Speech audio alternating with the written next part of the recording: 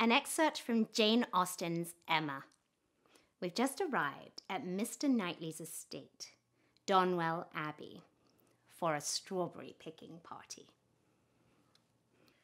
It was hot, and after walking some time over the gardens in a scattered, dispersed way, scarcely any three together, they insensibly followed one another to the delicious shade of a broad, short avenue of limes, which, stretching beyond the garden at an equal distance from the river, seemed the finish of the pleasure grounds.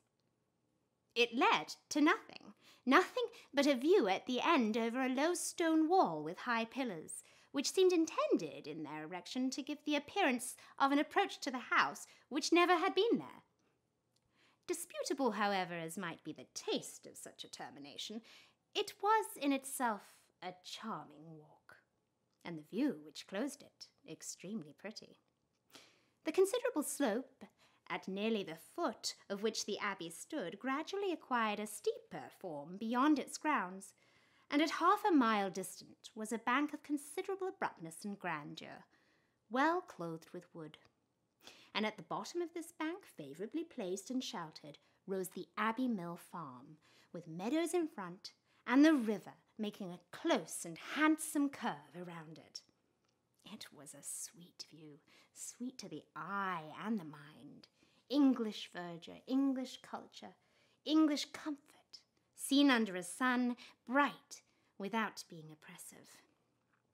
In this walk, Emma and Mr. Weston found all the others assembled, and towards this view she immediately perceived Mr. Knightley and Harriet, distinct from the rest, quietly leading the way. Mr. Knightley and Harriet! It was an odd tete-a-tete, but she was glad to see it. There had been a time when he would have scorned her as a companion and turned from her with little ceremony. Now they seemed in pleasant conversation. There had been a time also when Emma would have been sorry to see Harriet in a spot so favourable for the Abbey-Mill Farm, but now she feared it not. It might be safely viewed with all its appendages of prosperity and beauty, its rich pastures, spreading flocks, orchard in blossom, and light column of smoke ascending.